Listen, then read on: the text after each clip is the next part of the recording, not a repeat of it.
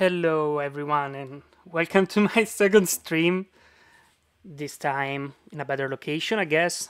And so I'm a bit better organized, I would say, so I'm gonna record. I know it's a strange time for recording and streaming, but my main purpose is for these videos is to put them on YouTube, so it's okay.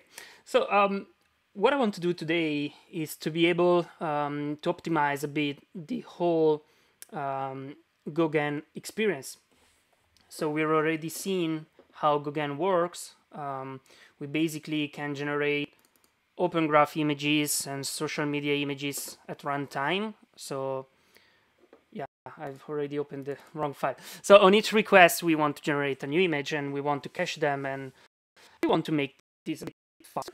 So let's see if today we are able to create kind of caching mechanism for Gauguin. So that's basically what we want to do today. So we already know that we need to call a URL.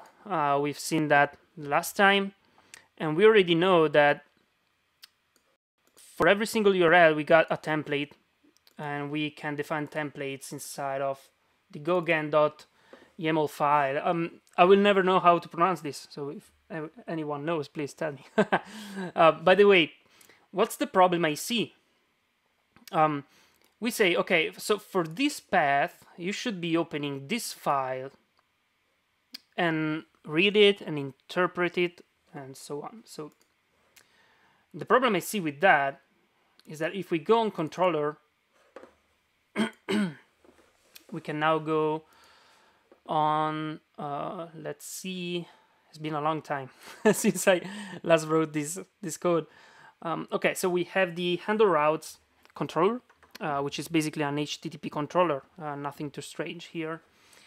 We get the parameters from the URL, we've seen that the last time, and we also get the current route configuration. So that's a catch-all route, and we can abstract the we can extract the configuration out of the route, taking it from the Gauguin.yaml file. And okay, so here is the problem, in my opinion. We have to read the file and then we have to interpret it and so on. So I want to make this a bit better. So I don't want every time we call this route, I don't want it to open the file, close the file, do whatever. I just don't like this. I want to try to store the file information inside a kind of in-memory cache or whatever. I don't know if I am able to do so. So that's a kind of an experiment here. But the idea is, if you're getting like 100 requests per second, then you have to open 100 files. I don't want to do that. I want to use a kind of caching mechanism for that. I would prefer to read the file, put it inside Redis, and then call Redis and proceeding with that with that string instead of reading the file every time. So that's something I would personally prefer. So apart from that, what can we do? I would proceed by using an LRU cache. So what are LRU cache? Let's see if I'm able to share something. Give me just one very little second here. I'm not still super expert on Twitch. I'm really sorry about that, but I should be able to share another screen now. Yeah, here it is. Okay, so basically I want to use something like that. So LRU stands for last recently used. So we get basically a stack, and every time we have a stack of a fixed length, and the most we use at night time inside that stack, the more likely it will be for us to have this at the top of the stack. So every time we access the stack, we basically go getting the most recently used item of the stack itself. So that's kind of the idea behind what last LRU cache is. This is from HashiCorp, so I've already used that in the past, and I don't like the fact that it's everything on Godoc, because no, that's for a simple reason, because many people tend to write comments in the code, and that's fine, but that's fine as long as you read the code base and the source code, but sometimes you just want better documentation. So let's hope that's not the case. I just can't remember. So for what I see, we basically create a new stack and we say, okay, this stack needs to have like 128 elements, and I'm gonna add basically 128 placeholders inside my stack, and every time I add something, the least used item of the stack gets thrown away and gives some space for a new one. So what's so powerful about that data structure is that if you have like you can have like virtually infinite items, but if you're not gonna use them, you just don't need them, so you don't have to put them into a stack, and that's super cool. Okay, let's see if we can make this work. Let me share again. I don't like that thing of Twitch that I can't share multiple. No, maybe it's just me that I'm a boomer. Let me share my Golang, and shout out to IntelliJ who's giving me a free subscription to their products as a Google developer expert. This is really appreciated. Thank you so much.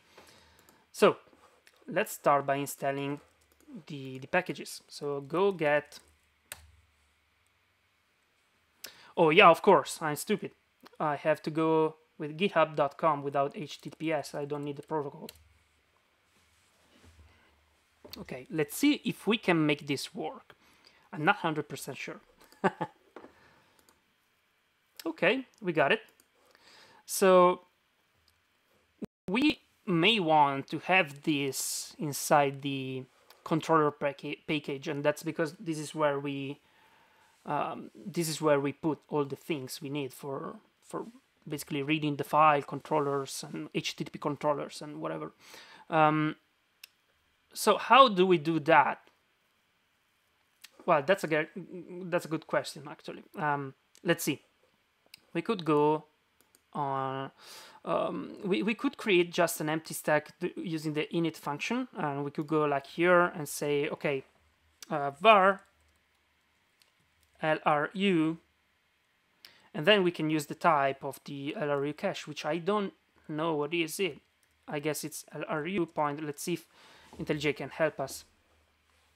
Yeah, it's LRU cache, I guess. And then we can use the init function. So func init, and that specific function will get called every time we enter that file. So no, sorry, the first time we enter this file. So the first time we load that file for replying to an HTTP request, we actually execute the init function. So what can we do here? We're saying, okay, we have the LRU variable, which has no value. And before doing anything else, I want this function to be deferred. So we can say like LRU, it's equal to, and here we can create a new cache. So we can say like LRU dot new, and let's say 128 items as a space. I guess it returns an error, so we can do like error, and of course let's call this LRU that way. Then we can say if error is not nil, then we can like panic or whatever. We will handle this. Oops, the walrus operator. I love the fact that this operator is called walrus. For what I know, also Python now it's accepting this kind of operator. I love it. And LRU, it's equals to LRU cache. So what happens? whenever we call any one of those functions here, any one of these will have access to the LRU variable, which is becoming a global variable for that file only. And actually, we could potentially call this from other files because it's uppercase letter. We will handle this, I promise. So what we are doing now is we are initiating a new cache. And okay, so what we can do now is trying to understand when we open a file, if we can look inside the cache and see if there is already that exact template saved inside our cache. So we could go here, and now I'm starting to try and understand how we can do that. I mean, LRU cache, if I remember correctly, accepts an interface as a parameter. So if we go here, like, we can test this out, LRU.get, we got a key, and we can also add, so key and value. So the fact is, we have an univoc template name, which is univoc here. So we can use this as a key, and we can use the content of this template as a value, so as a string, which is actually an array of bytes, but we can convert this into a string in Golang quite easily. So if we go on templates, for example, we have articles here, article, here is. So we want this to be the value of our LRU cache. So what we can do here, let's see where we're opening the file. I will never find this. I'm very bad at writing code, you should know that at this point. Okay, so template as string. First of all, we can do if. Let's do that. Var template, which is a string. Or we can say it's an array, it's a list of bytes. Which is even better, because if you go on read file, you will see it will return an array of bytes. So if LRU. So for what I know, there are certain LRU caches that accepts the has method, but I can't see anything here. So we have get, length, it's okay, add for adding, contains, here is. So if it contains the route.template, which again is the name of the file we want to cache, then template, it's equal to LRU.get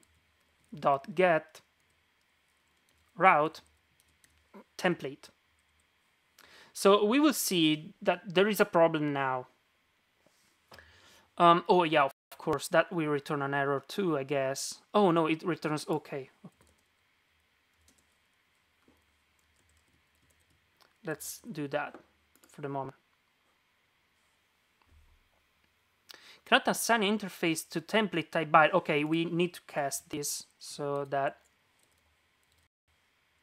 it will return. I just can't remember where I have to do that. So let's do that. Sorry, let's use the worst operator again. So now template, it's not used, but we can say that cached. Oops. Cache template now contains the template we want to cache, of course. Oh, sorry, I'm seeing from the chat, should probably be just get. If you check, you have a race condition. You're absolutely right. I'm sorry I missed the moment where you write this. I'm super sorry. I will be paying more attention to the chat now on. I'm sorry. I'm doing that from the smartphone, so it's quite strange for me. Again, yeah, of course, I see a race condition here, and that's because if you go like having like 1,000 requests per second, it's likely to have a race condition. But even though, given that we are not updating that key with new values, then we can also accept a race condition in that case. I know it's strange to say that, but if we have a race condition here, it's not a big deal because we would be updating the value with the same value. So we are doing like twice the same operation, which is bad, but not so bad for the final user. So that's what I want to, I mean, this is certainly something we need to avoid. So we can try to avoid that in like next iteration, I guess. By the way, we now want to say that template, it's equals to, oops, cached template. And we need to cast to byte, so a slice of bytes. So why do we need that? So Golang doesn't have generics. If you're following this video, I guess you already know that, but of course, the LRU cache, it's a stack, so we are putting key values pairs into the stack in that case, and we don't know which type has which is the type for our values, and potentially every value could be of a different type. So for that reason, if we go on LRU cache, we will see that the get method actually we return a value which is of type interface, which is, oh my god, it's something really awful, but there's no other way for dealing with generics as for Go. I'm using the 1.6 version, if I remember correctly. No, 1.14. So if I remember correctly, Golang is gonna support generics in Go 1.18, if I remember correctly. So for now, we need to cast our types. So basically, we say, okay, cache template is of type slice of bytes, which could be a string, but by the way, we can assume this will be just an array of types, and then we can convert this. And again, this is actually something I'm considering. I'm reasoning at, by rubber duck programming. As you can see here, we are parsing a string, so we could also just cache the string, but I don't want to overcomplicate things for now. Okay, so we said, okay, if our cache already includes that template, then we, if it doesn't include, oh, sorry, no, it includes, so we, yeah, of course, if it includes the template, we get the template from the cache, and we assign its value to the template variable. Otherwise, we need to read the file and assign that inside the LRU cache. So what we are doing now is LRU.set or add, it's add, not set, okay. And as a key, we want to use the route.template. And as a value, of course, the template string. Okay. So there is a problem here. Bad naming. I'm shadowing a name, a variable name, as you can see here, and that's because we are using the template Golang package. So if you go to the imports, text template, we can't use that name. So we can say chosen template. Before committing, I will be replacing some variable names, I guess. It's really awful the way I'm doing that. Okay, and then we say chosen template, it's equal to template string. Let's see if that returns an error, because I can't remember. Evicted. Okay, so it returns a boolean. So our priority right now is to serve the customer, the client. So let me read. Doesn't LRU have a function which gets a key and a callback of how to compute it? I don't know. Neither do I, to be honest. So it's, I guess that LRU Golang cache, so the caching mechanism we are using today, it's accepting an interface, so we could potentially feed a function inside as a value so that we can compute value. I don't know if that's something we want to do, to be completely honest. So I'm sorry, I don't know, but I will document myself, and maybe we can talk about that next time because it's really interesting. Thank you for your comment. And okay, so first of all, we say okay, we have the template. Let's assign the template to choose a template. Of course, it's not used. Give me just 1 second, and we say if it's not okay for any reason, we can just log something at this point, like fmt dot print line unable to put item into LRU cache. Then we're gonna handle this differently. But if you think of a log drain, for example, you want to see that you're not able to assign something to the stack. And oh yeah, sorry, what's her name? Not sure 90. Okay, okay. So it's this one from HashiCorp, Golang LRU cache. This is the library I'm using. Thank you so much for collaborating. And okay, so chosen template. We just replaced this, and it should be working just fine.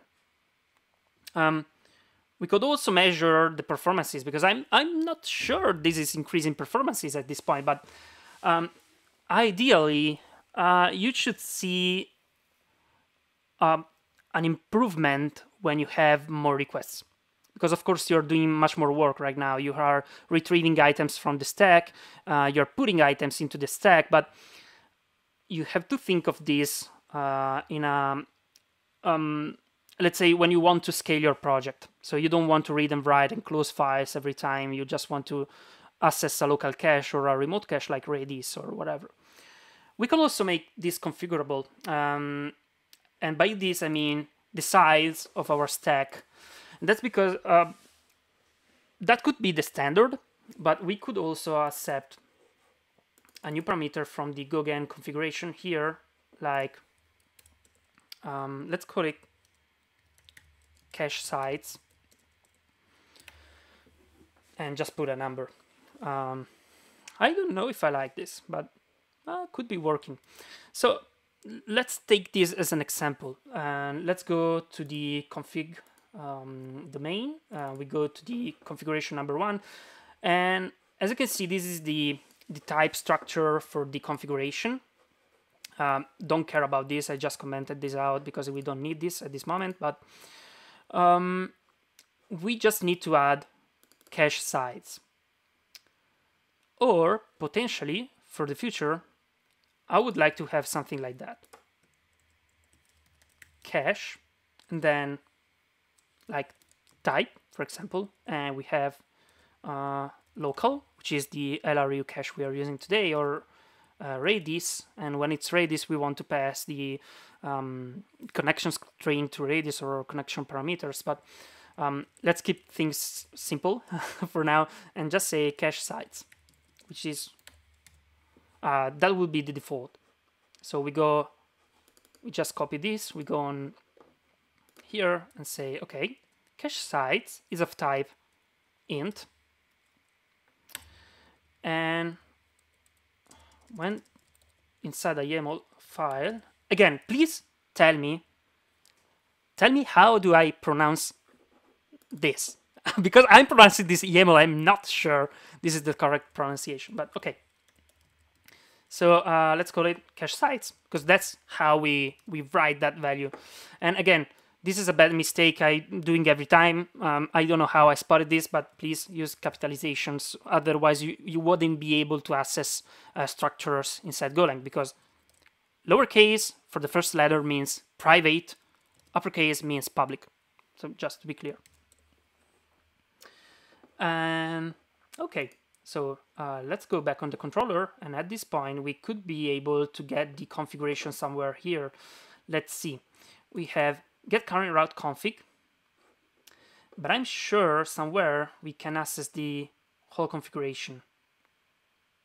And I'm sure because I've seen that a couple of days ago. So let's read the function handle routes, which again, most people I hear say YAML like, okay, but okay, maybe you should say that out loud, but YAML. Okay, YAML is fine. Okay, reading it's not really helping at this point, I guess. Okay, YAML, it's fine for me. By the way, so as we've seen at the beginning of this stream, basically handle routes is a catch-all routes, and we get the parameters from the URL. We get the current route, so we get current route config. Let's see for a moment. We get the path, and for each route inside our configuration, which is this one, so we have all these paths. There are our routes. Yeah, of course, routes, as you can see here. We find the right one. If we can't find it, we just say cannot find path, and that's an error. Why I put status OK? That should be a 404. Okay, I see something to improve for the future. I don't know what I had in my mind. And okay, let's go back here for a moment. So we need to get the entire configuration. Let's see where it is. Get image sites. It's not here. Oh, here is conf. So here is where we get the full configuration. We could move this up here. And okay, now let's make this. So we have all the declaration here. Oops. So basically here we have the configuration, and why am I doing that? Because I don't need this. No, sorry, I made a mistake. After a whole day of work, it's quite overwhelming. I always put to do in comments, otherwise I forget. You're absolutely true. Let's do that immediately. Thank you so much. That's that's absolutely true. So where were we? Oh my god, we should get the correct route. Oh, here it is. So to do this should return 404. This is absolutely correct. Thanks a lot. And okay, so we need to get the configuration here inside the init function. Actually, we could also say like conf, which is of type config dot. This is the only version we have, so we can say like conf it's equal to, but we won't do that for the moment. We want to do that in a more structured way. In 2030, Go refuses to compile unless to-dos were removed. Well, that would be great, I gotta say. So okay, now we can get here as sites conf dot cache sites. We could also go with a default, so var cache sites int, and then we can use that as a variable here. Now we can go using if cache site, if conf dot cache sites it's equal to conf dot cache sites, else cache sites it's equal to our default. Why it's complaining now? Oh yeah, this is where I'm used to JavaScript. This is where you see it.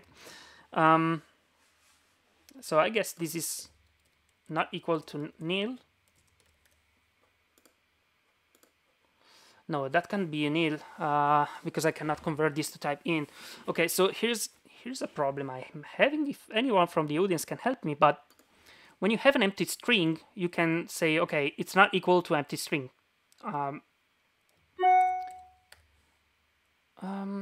But in the case of having when we have oh, that's wait a second. I'm not saying that this could be potentially invalid. Oh wow. So let's do that for a moment. Let's say cache size is mandatory, just for the sake of testing this out. Again, we're gonna fix this. But let's say this is mandatory for the moment. Then we're going to fix this. It should be all right. So what we did, quick recap. We installed an LRU cache, which is basically a stack containing a limit of 128 items. So LRU stands for last recently used. So the most used item inside the stack is at the top of the stack itself. And every time we use an element that is part of the stack, we put it on the top. So it's more easy to assess because we're assessing this most frequently. And this is where the power of the data structures comes. So we basically said, okay, every time you want to render a route, please check inside the stack if we have the route. If we don't have it, just open a file, put the content inside the stack, and use that as a value for rendering the template. So we can run now container dev, which is a command I created for selecting the correct Docker Compose file built for development purposes. Of course, make. I feel quite old using make. But make, it's amazing. Seriously. There was a time where I was using make in JavaScript too because it was just amazing.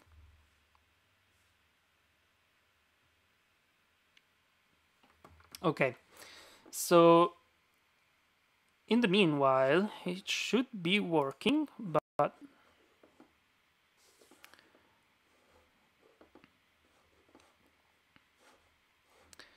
let me share another screen for a moment.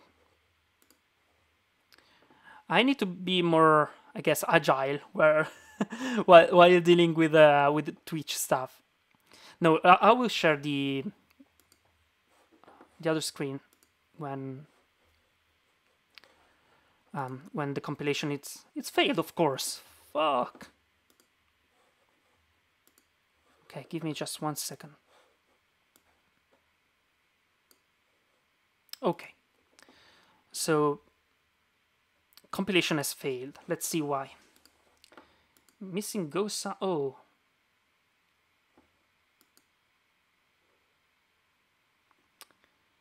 So, okay, so good news. This is not about the code. This is about the installation process.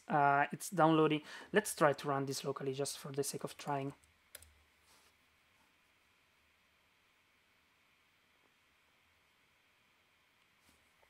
Not doing anything. So the problem I see here. Oh, why compiling inside a container? Yeah, there's a good reason why. Let me share you. So in order to run Gauguin, I need Google Chrome. And when you're dealing with Google Chrome on remote environments, it is really hard for you to set up a Google Chrome instance inside of, let's say, an EC2 or a Compute Engine. I mean, you don't want to do that. You typically want to run Google Chrome inside a container and host it somewhere. So I want to be sure that it is working properly wherever we are. So I prefer to test my code inside a container so that we are in let's say in the same situation we should be in production or staging or whatever. So we basically run the whole process inside stateless containers, which communicates under the same network. And we have the Google Chrome container and the Gingonic container. Again, why Gingonic? Because that's the the web framework I'm using for Golang. And okay, we can also go like go. Let's try with just go compile. Let's see. Oh my god, I can't remember. You see, that's one of the times I feel like I'm stupid. I can't remember how to compile Go because I'm too used to make files. Isn't it slightly slow down the development cycle? Well, it depends. I would say if you go with test-driven development, it's not really a problem because of course you have your tests telling you what's going on, and then you have integration tests running inside containers. So eventually, you will need containers too. In that specific case, yes and no. Problem is, without using a Google Chrome, it is really hard for me right now to develop this kind of application. So I prefer running everything inside a container just to make sure, because that's been quite painful for me to use containers. To use Google Chrome for these applications. So I would prefer running inside a container, which has the same situation we will see in production. I hope that answers your questions, of course. And okay, if I go go run, it will fade to Google Chrome. There's a Google Chrome container run right now, but I just want to see if it compiles. So that's my main purpose right now. And it's taking a long time, so I guess it's not working properly, but let's see. Oh, no, it's working. But, of course, it's already in use, but it's compiling. So that's great. The problem wasn't on the code. Let's see. I guess the problem is I'm not... where were... Okay, here it is. So this is the code I'm running. Oh, yeah, Go compile. I was meaning Go build, of course. Stupid myself. So, missing go.sum entry for module. Okay. Let's see if that's true. This is like the log file. And no, actually I can see it. So that shouldn't be a real problem. I would say... Let's try again, but... Oh, you say go mod tidy? Oh, well, let's try.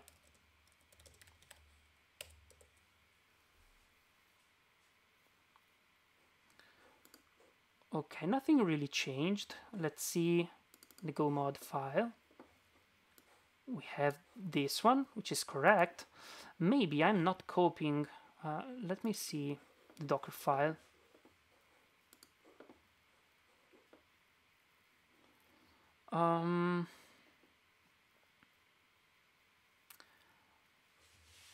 Okay, no, I'm copying everything, so I'm quite sure I'm copying the go mod file. And I'm currently compiling that. Oh, let's try with just that command for a moment. I know the problem is not with the compilation, but with the dependency. But yeah, go get with, because you see we have everything inside our go mod. So I don't know. That's kind of strange. With Golang, this is something that typically happens with other languages, such as Python. Like 2 times a year I use Python, and I always get stuck with that situation, and that's why I'm not coding Python, even though it's an awesome programming language, of course. But that was the reason why I wasn't coding Python. So okay, it compiled. Yeah, here it is. Let's remove it. Okay. Oops. Oh god. Whew. I'm starting to feel tired. Yesterday I got my third shot of vaccine, and I'm starting to feel quite, quite sick. So let's hope for the best, that it's compiling so I can go to sleep.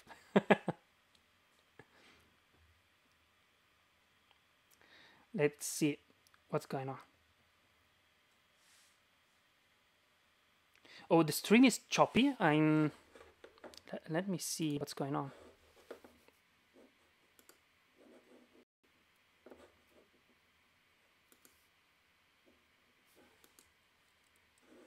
I'm removing a couple of things from the stream, so now it should go better. I hope. Please let me know. Oh, better. Okay. I was sharing too many things. I'm sorry. No, as you can see now, it's working fine.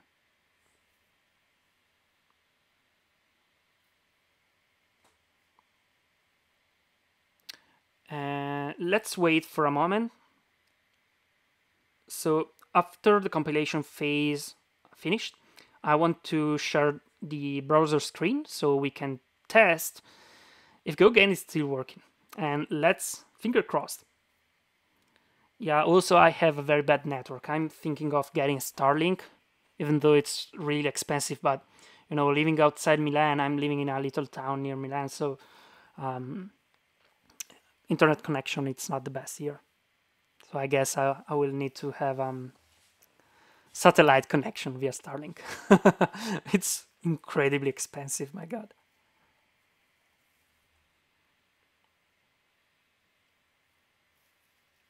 So talking about development cycles, this is something we were pointing out. I remember when I started coding Haskell, people were telling me first you have to compile in your mind, then the actual program. And I gotta say, when working with Golang or smart IDEs such as Golang, of course, from IntelliJ, you have a great help from the IDE, so you know that your code is gonna compile, and you test your edits just at the end of your development cycle, because you prefer maybe to run tests, you prefer to run a small unit test integrations and so on. So eventually you don't really need to be fast in let's say you don't need to be fast in booting the application itself, because you don't want to test the whole application every time.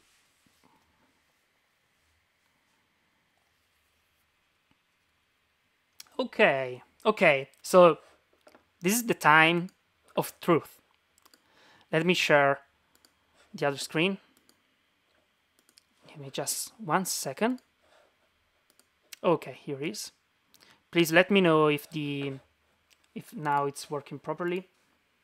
Let's go on GitHub for a moment so I can take the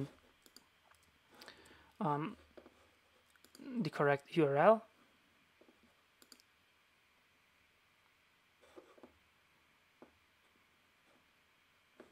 Here is.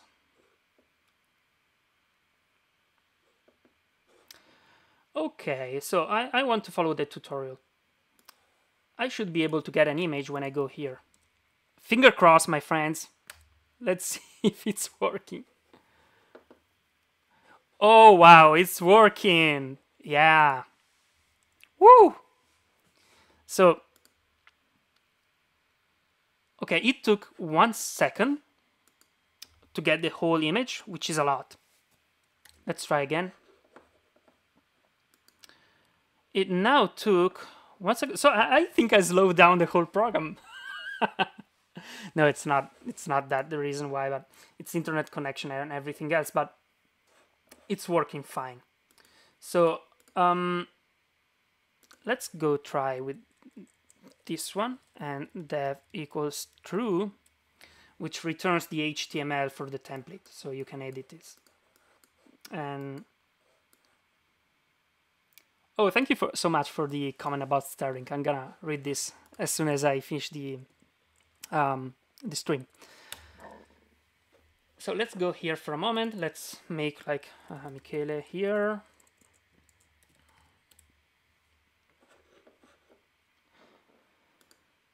Okay, so let's say I want to. Okay, I'm running a couple of more just to see if the rendering time increases or decreases or whatever. Okay, I would say it's kind of stable. Let me share again. Give me just 1 second.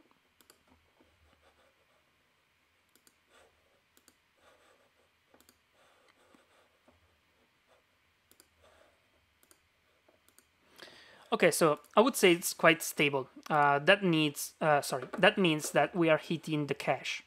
So as you can see, we are looking inside the cache. We are getting the result back, and so it's working fine. One thing I will do offline is to make some unit tests, of course, integration tests, and I want to make a benchmark. I want to benchmark this with the solution we implemented today, and I want to compare this with a benchmark. Oh, here it is again. Sorry. To do this should return, I don't know, 401, it depends, or no, 500 should be better. So I want to test with and without the LRU cache. So I want to see like running, I don't know, 100 requests per second with and without, and see and compare. And if everything works fine, I just merge this. I create a pull request and I merge this. And I guess that's all for today. So, oops, wrong screen. So I guess that was all for today. Thank you so much for following the stream. I'll be back with more streams, maybe one about how to run tests, how to deploy Gauguin. It depends on what you want to see. Please let me know, because it's really, really fun, and I really want to do more of this. So thank you again for being here. See you next time.